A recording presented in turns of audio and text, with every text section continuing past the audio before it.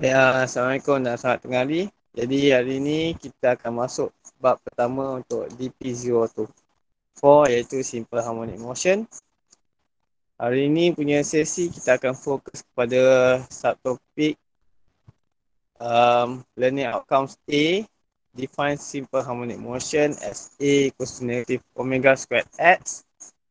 B. Sketch the acceleration displacement graph. AX graph kita akan sketch. Dan C. Interpret AX graph for simple harmonic motion. So untuk sesi hari ini kita cuma fokus A, B dan C saja. Ini outcomes. Baiklah. So pertama, untuk faham simple harmonic motion, we need to understand apa itu periodic motion. So periodic motion is a motion of an object that regularly returns to a given position after a fixed time interval. So sebagai contoh yang kamu familiar adalah pendulum lah. Dia bergerak daripada satu point kepada satu point dalam tempoh yang sama. Periodic motion is a repetitive motion over a fixed period of time. Pergerakan yang berulang dalam satu tempoh yang sama. Contohnya macam ni, periodic pendulum ni saya lepaskan. Okay, dia berulang daripada point sini pergi ke point sini dan kembali ke satu point ni balik dalam satu tempoh yang sama lah. Okay, itu adalah maksud periodic motion.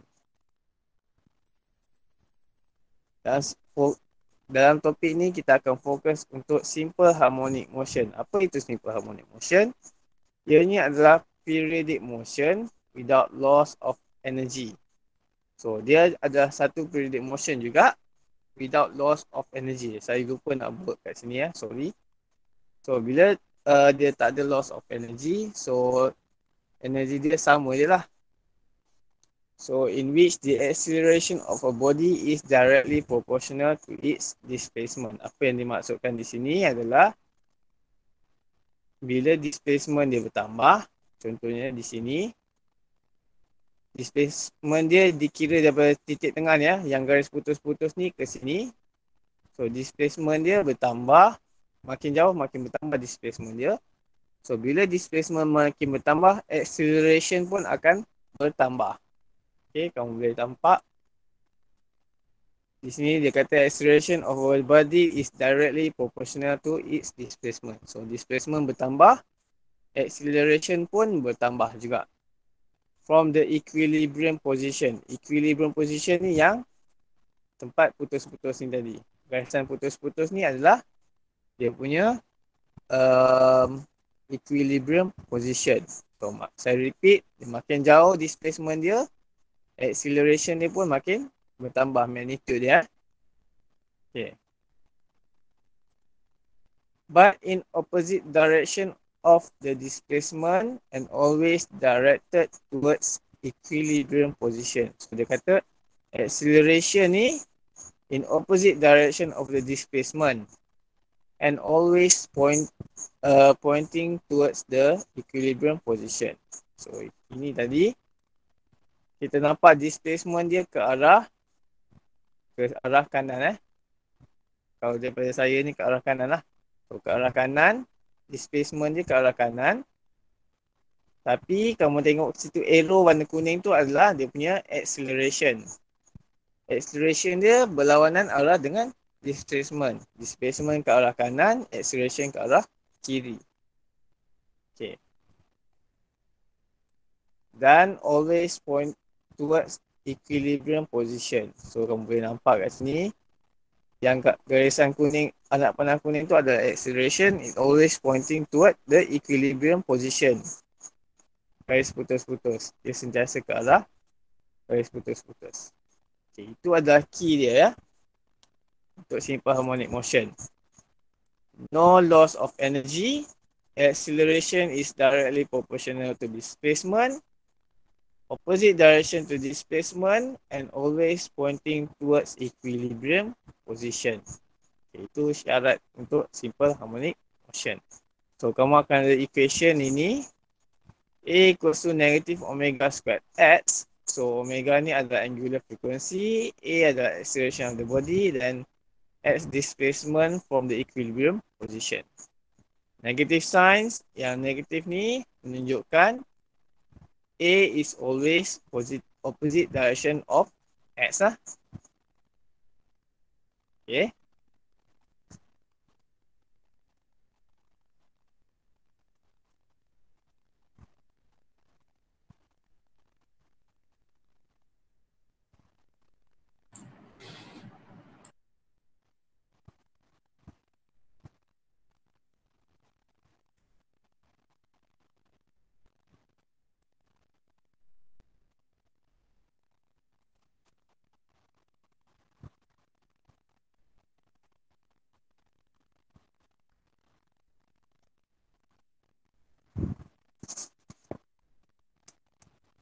Okay, so negative sign ni adalah dia punya menunjukkan opposite direction of A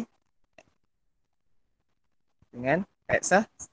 So dalam syllabus kamu ni kita akan ada beberapa contoh simple harmonic motion. Pertama kita ada simple pendulum oscillation. And then kita ada horizontal spring oscillation dan vertical spring oscillation lah. Okay, sebelum saya proceed kat situ, daripada equation ni, kita akan ada graph of A against X . A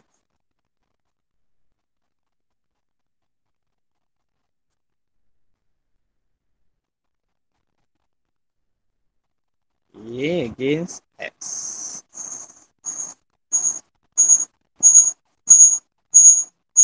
So, jangan lupa unit dia. Contohnya unit A ni adalah meter per second squared.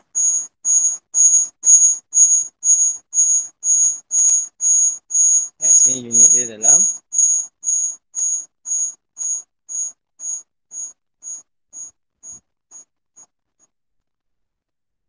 okay.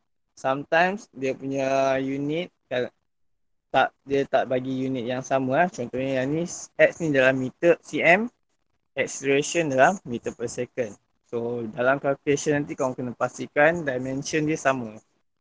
Bermaksud X ni dalam meter, acceleration pun dalam meter. Kalau X dalam sentimeter, kamu nak tukar acceleration dalam sentimeter per second pun boleh lah. Meter per second.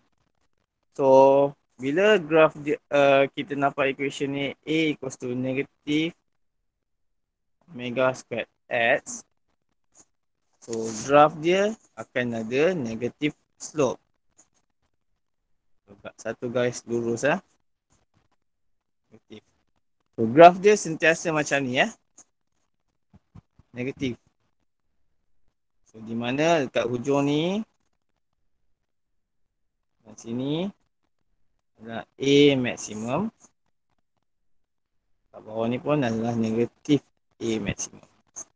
So maksudnya magnitude di sini dan di atas ni adalah sama. Cuma sign dia lah berbeza. Yang ni adalah dia punya amplitude dan negatif amplitude . Okay, kita tengok contoh simple pendulum oscillation ni. Kamu boleh nampak di sini. Ini adalah X positif, X maksimum . Dia punya amplitude dia di sini. Dan sini adalah negatif amplitude dia, negatif A . Sini adalah dia punya A. Sini adalah equilibrium position, X sama dengan kosong. Iaitu di sini. X sama dengan kosong. Equilibrium position. So dekat equilibrium position, A dia acceleration adalah kosong . X kosong, A pun kosong. Okay. Dan kalau kamu tengok kat graf ni, magnitude X dia bertambah. X dia menaik kan. Nilai X dia menaik. Acceleration punya nilai pun bertambah juga. Yang ni pun magnitude X bertambah. Magnitude acceleration pun bertambah juga. Cuma dia ke bawah sebab sign convention dia, direction dia . Okay, ini kita tengok contoh.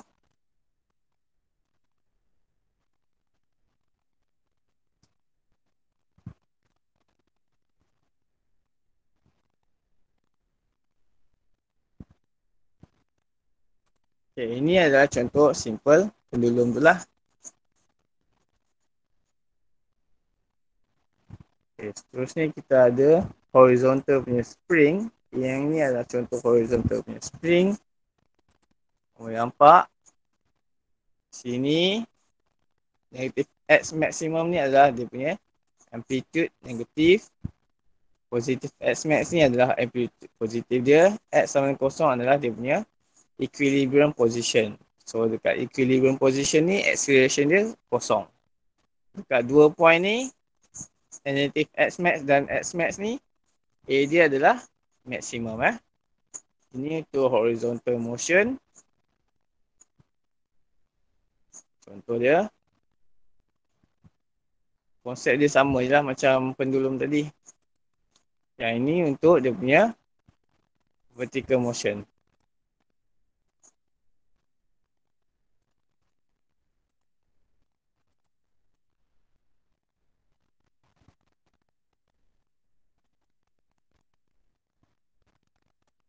Kamu jangan tengok kat dua ni kamu tengok dekat spring ni saja. Okay, dia turun dan dia naik semula lah. Di mana yang paling bawah ni adalah X max dan paling atas ni adalah X maximum. Amplitude dia. Okay.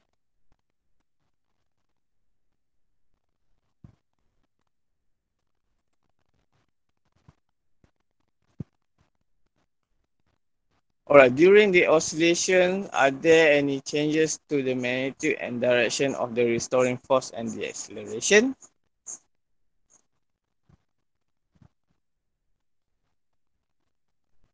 So, soalan tu tanya, semasa oscillation ada perubahan magnitude dan direction tak untuk acceleration? Kita fokus kepada acceleration Jawapannya adalah ada direction dia berubah sentiasa opposite kepada direction of displacement. Magnitude dia pun directly proportional to displacement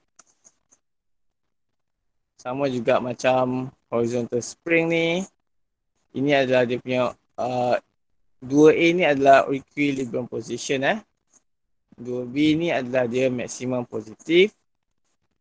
2C ni adalah dia maksimum dekat negatif Dan sama juga konsep dia macam pendulum.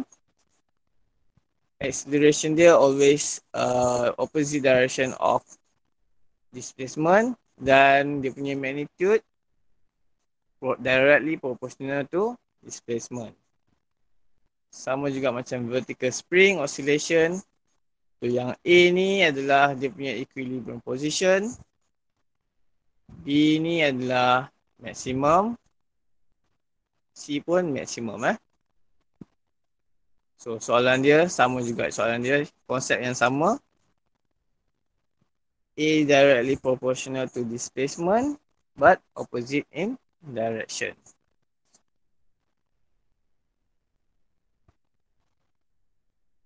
Okay, yang ini graf yang saya tunjuk tadi.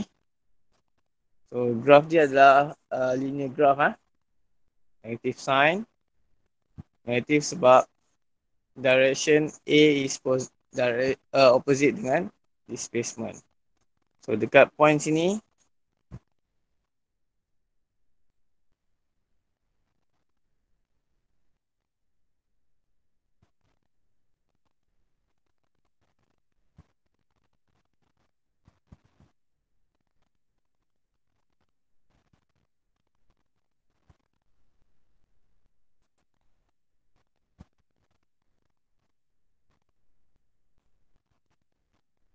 okay, dekat point sini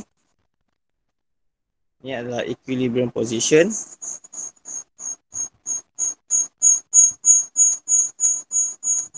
Di mana X adalah kosong, A pun kosong. So ini kalau kita tengok vertical spring ni X sama kosong, A pun kosong. Horizontal spring ni equilibrium position X sama dengan kosong, A sama dengan kosong juga. Okay. So yang ini adalah A max, negative A max. Yang ni adalah A max. Magnitude dia bertambah Negatif ni sebab direction sahaja Dan ini adalah dia punya maximum amplitude.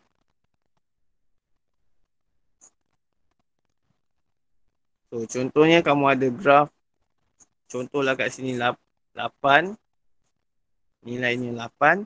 So bila soalan tu tanya berapa amplitude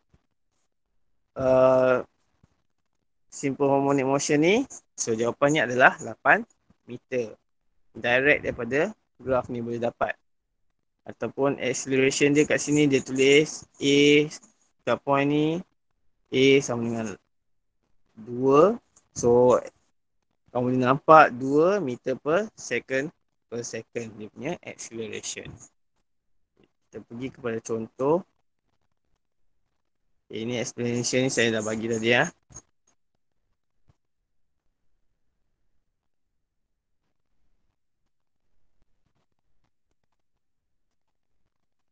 Okay, kita pergi kepada contoh pertama. A mass which hangs from the end of the vertical helical spring is in simple harmonic motion of amplitude 2 cm. So ini adalah vertical spring. Okay, dia punya amplitude adalah 2 cm. If 3 complete oscillations take 4 seconds, determine the acceleration of the mass at the equilibrium position. B, when the displacement is maximum. So, dia bagi amplitude A sama dengan 2.0 cm. Dan dia kata untuk 3 oscillation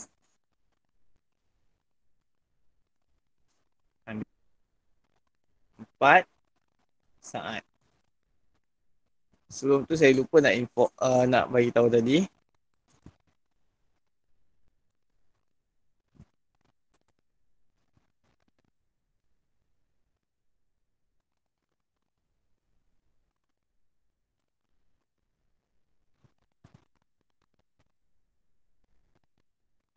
Okay, kamu nampak kat sini period trace Okay, dia punya period adalah okay, daripada point sini pergi ke sini dan patah balik. So kalau kita mula daripada sini, dia pergi sini dan patah balik di sini adalah dikira sebagai satu period. Kalau di point sini, dia pergi sini, sini dan sini semula adalah satu period ataupun satu oscillation lah. Kalau dari point sini, okay, sama Period tu adalah masa untuk satu oscillation sahaja.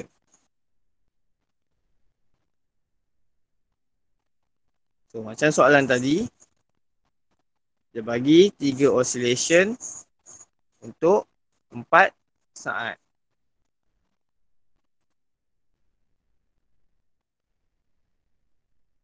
Okay, 3 oscillation untuk 4 saat. So yang kita nak tahu period, yang pentingnya period. So bermaksud period ni untuk satu oscillation saja. Satu oscillation sama dengan 4 per 3 saat lah. Okay, kita nak tahu masa untuk satu oscillation. Yang ini adalah dia punya period. Okay. So at the equilibrium position dia minta kita cari acceleration. Dan kita tahu tadi at equilibrium position A sama dengan 0 meter per second square. Okay, when the displacement is maximum. B, when the displacement is maximum. Okay, kita nak tahu berapa displacement. Bila kita nak cari dia punya A max. A max. Kita ada equation tadi. A equals to A sama dengan negative omega squared X. So, bila A max sama dengan negative omega squared A. Bezanya yang ni dengan yang atas ni adalah, yang bawah ni adalah memang maximum. A maximum dekat amplitude. Termasuk dekat maximum displacement. Untuk yang equation atas ni, yang ni untuk dekat mana-mana point lah X tu. Contohnya dia minta kamu cari A di sini. Berapa A dia? Kamu boleh guna equation A sama dengan negative omega squared X. Kalau dia minta kat sini, sini dah memang maksimum. So ini adalah A max equals to negative omega squared A. Baik, kita balik pada soalan ni tadi. When the displacement is maximum. So kita tak tahu A max dia berapa, tapi kita tahu dia punya amplitude tadi 2 cm. Tapi kita tak ada omega. So omega ni kita boleh kira omega sama dengan 2 pi over T. So 2 pi period dia tadi adalah 4/3. So kita akan dapat period dia, omega dia adalah 4.71 rad per second. So we substitute omega into this equation here. Soalan B. So A max equals to negative 4.71 squared, amplitude is 2. Then you will get the answer for A is negative 44.4. Unit, you must be very careful. So this one, we have amplitude in cm. So your unit for A max will be centimeter per second squared. Right? So unless you convert the amplitude into meter, then your answer will be in meter per second squared. Be careful on that one. Okay, itu untuk soalan 1. Question 1. Ada sebarang soalan setakat ni?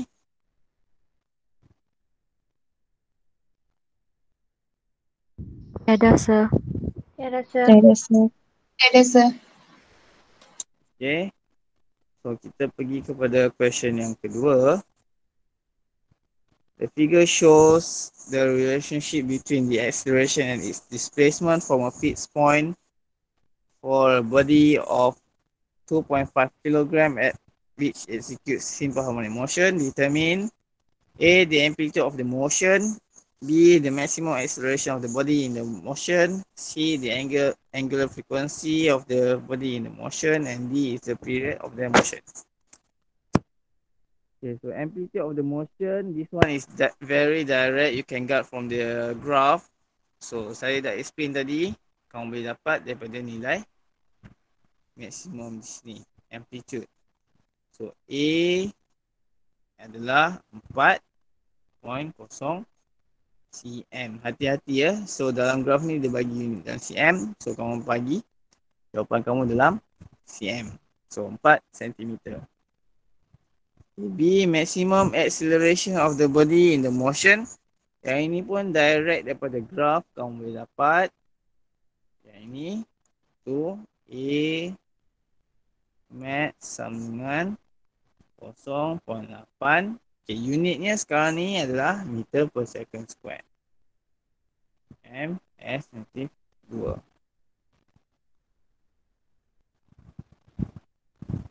Okay, C, angular frequency of the body in the motion. Dia minta kita cari omega berapa. So kita ada equation A max sama dengan negatif omega squared A. So A max ni kita boleh dapat daripada graf ni tadi 0.8 sama dengan negatif omega squared A. So hati-hati, A dalam ni yang kamu kira bagi jawapan ni adalah 4 cm. So kamu perlu tukar dalam unit meter ya. Okay, untuk 0.8, untuk acceleration 0.8, dia punya A adalah negatif 4. negatif 4 cm tukar kepada meter. Jarak 10 negatif 2. So, kamu akan dapat omega sama dengan 4.472. Right? So, jawapan saya bagi dalam 3 desimal point sebab nanti nak kira untuk bahagian D. So, kamu akan dapat jawapan yang lebih tepat lah. 3 decimal points. Okay, D, the period of the motion. Okay.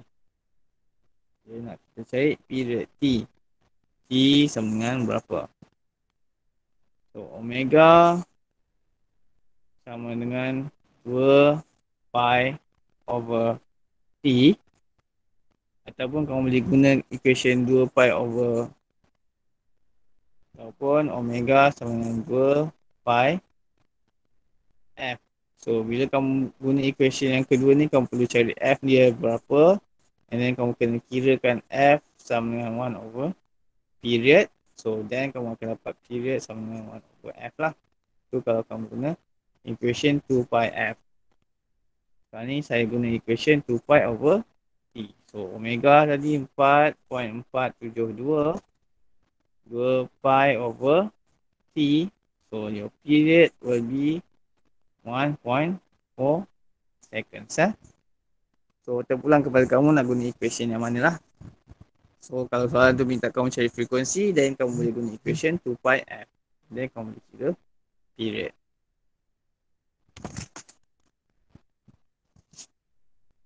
Okay, itu untuk soalan kedua. Ada soalan?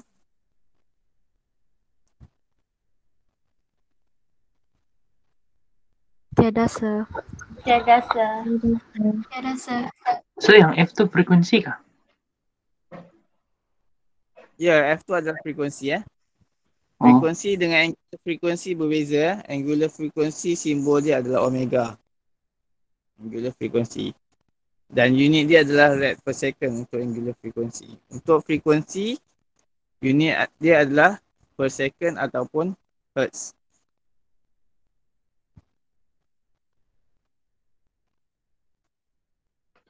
thank you sir. Okay. Okay, kita proceed kepada yang ketiga.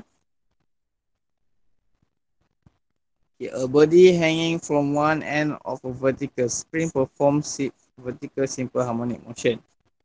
Dia kata kat sini, ada vertical simple harmonic motion. The distance between the 2 points at which the acceleration of the body is maximum. So, dia kata,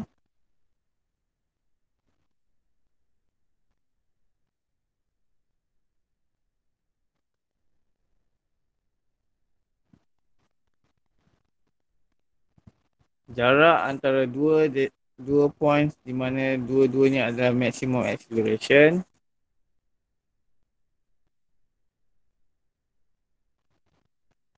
Ya.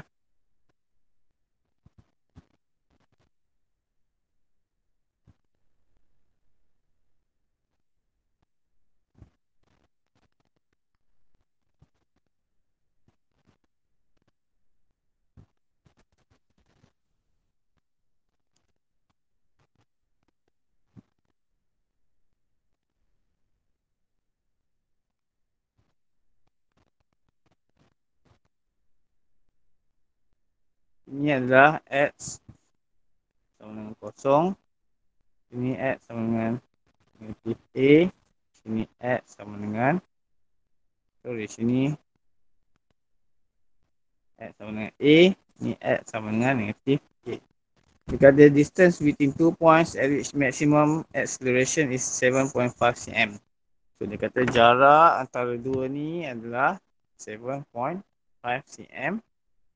If the time taken for the body to move between the 2 points, so jarak daripada 2 points ni, dia nak bergerak dari point sini ke point sini, dia ambil masa T sama dengan 0.17 saat. Determine the amplitude of the motion, the frequency of the motion, and the maximum acceleration of the body. So amplitude of the motion. So amplitude tu kita tahu adalah jarak di antara equilibrium position ke satu maximum point. Okay, ini adalah dia punya amplitude. So daripada soalan ni dia bagi 7.5 cm adalah jarak daripada 2 point ini. Maksimum A dengan negatif A. So kita boleh kira dia punya amplitude A sama dengan 7.5 divided by 2 iaitu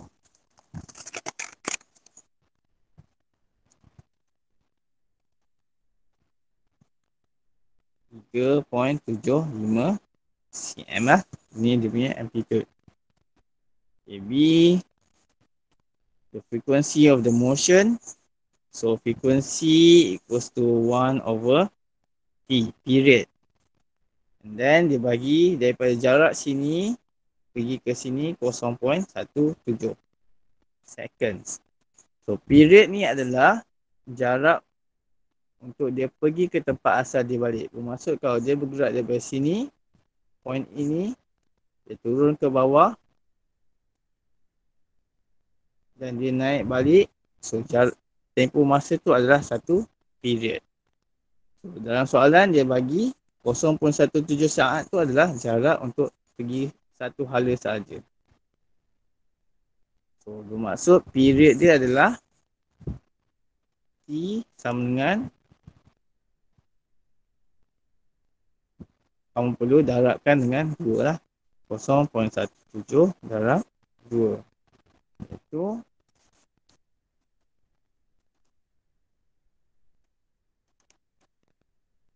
0.34. So frekuensi kamu adalah 1 bagi 0.34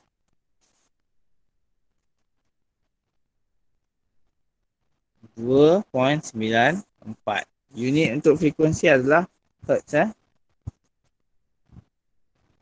Okay, C, maximum acceleration of the body.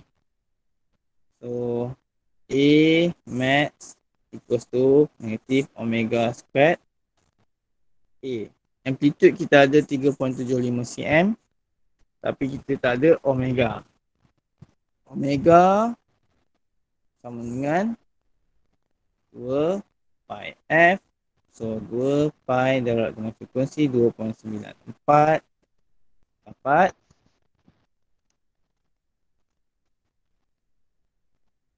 18.48 rad per second.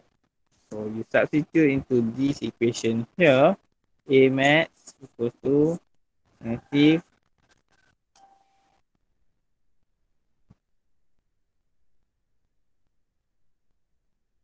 A dia 3.75.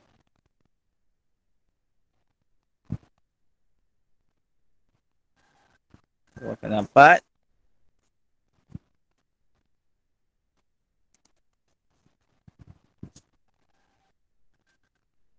1280.66 cm S negatif 2.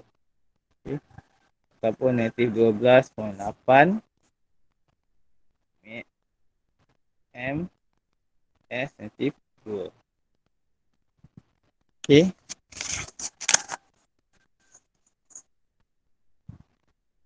Ada sebarang soalan?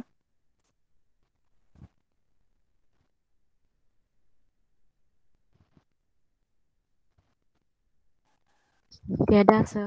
Tiada, sir.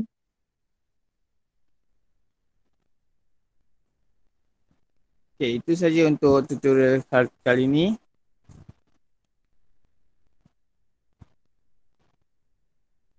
Terima kasih.